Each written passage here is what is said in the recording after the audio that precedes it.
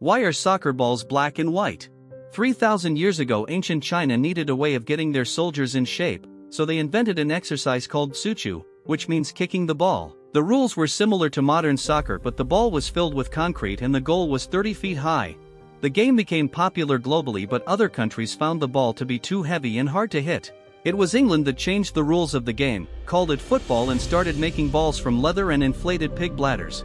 It was easy for fans at games to see the brown leather ball, but it was hard for people watching at home, as their TVs were blurry and black and white. So Adidas designed the Telstar football to make it easier for those watching at home, and it became the icon of the most popular sport in the world.